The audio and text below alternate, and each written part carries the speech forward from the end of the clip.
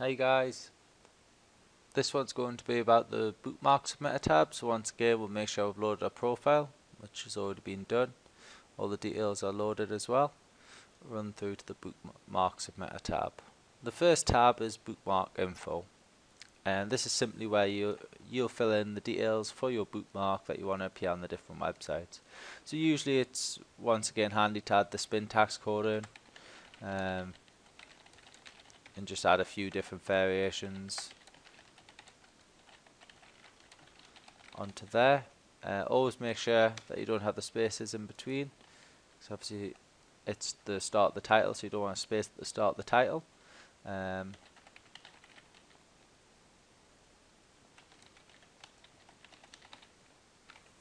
So something like that. Then we'll just add some random descriptions as well.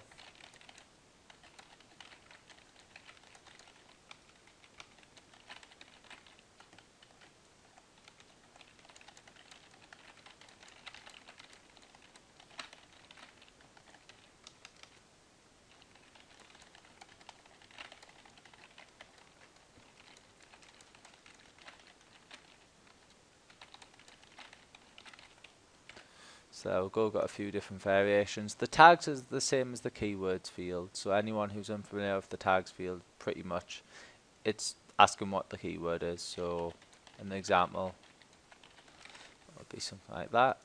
Categories, once again, go for the generic categories linked to whatever you're selling or promoting. So just add some generic categories in here.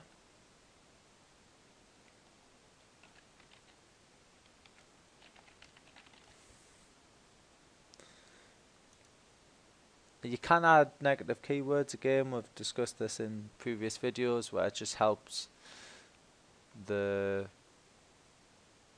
bookmark websites sort of get you in the right category, as to speak. This tab here used only for original profile creation. It's when it's originally creating your profile on the bookmark websites. You can have it so it just adds sort of a default in there. And this is where you'll add your URL list. So you can either do, it's like the forum submitter, the profile submitter tab. You can add just one in there, which will just add that one bookmark, or you can add a multitude of different bookmark URL links in there, and then just apply that to the profile, and you can have it on set to bookmark random 3. This helps if you've got sort of for the same keywords you've got multiple for the same website you've got multiple keywords, so you can have different descriptions, all spin taxed as well. You can add more spin tax in there to unique it up a little bit more as well. You just go through to the submitter tab once you've filled in them fields and load Plig submitter. I'll just go back and add a quick link in here.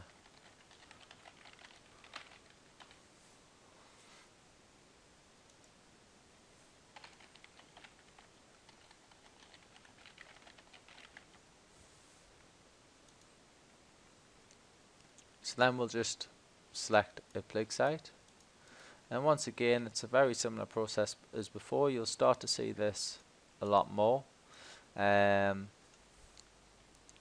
process pretty much repeats itself in each one. Some have a little bit more to it, whereas others don't, but pretty much they'll always have the same sort of strategy involved.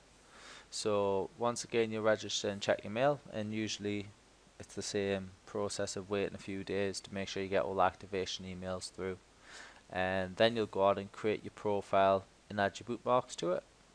And this is the part where you'll find out which websites are going to actually let you do that and which aren't, so that way you can filter your lists down. And then once that's all done, you can select the ones that have been successfully submitted and then hit the pinger. And what it'll do is it'll use the various different Yahoo etc. to ping your website and ping that website and hopefully get it to index that backlink, which is linking to yours.